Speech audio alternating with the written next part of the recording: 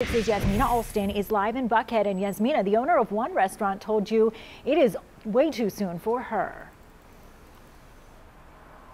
Alicia, that's right. The owner of Cafe Posh says she would have to lower her standards to open by Monday. Today, she actually walked us through some of those guidelines required to open the doors of restaurants to let customers inside, even though she says she's not ready. I think restaurants should be the last ones to open their dining areas. Like restaurants around the metro, Cafe Posh is curbside and delivery during the coronavirus pandemic.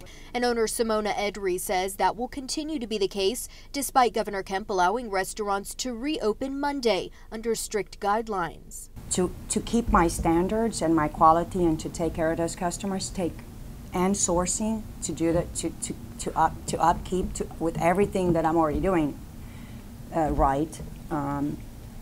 takes my entire day. After seeing those guidelines for restaurants, Edry says it would simply be too much on top of the requirements they already follow. The guidelines to reopen include seating customers 6 feet apart, employees must wear a mask, and no buffets or salad bars. If we rush and we lower our standards, it's not going to work in the long run. Michelle Stumpy, a hospitality lawyer, says the social distancing aspect alone can be difficult for restaurants, especially of this size. In Cafe Posh, that would mean only 6 people at a time, while keeping other restrictions in mind as well. But Stumpy says each owner knows what will or won't work for their restaurant. She's got regular customers, 2 girlfriends, and they're used to sitting together, so they come in together, and she knows that they don't live together.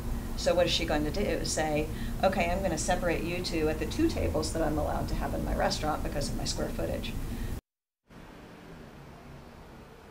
And Edry says she asked all of her customers, some of which she's had for 20 years, what they thought, and they all said they were okay supporting her with curbside and delivery until she thought it was safe to reopen these doors. Live in Buckhead, Yasmina Alston, CBS 46 News. Yasmina, thanks. And for those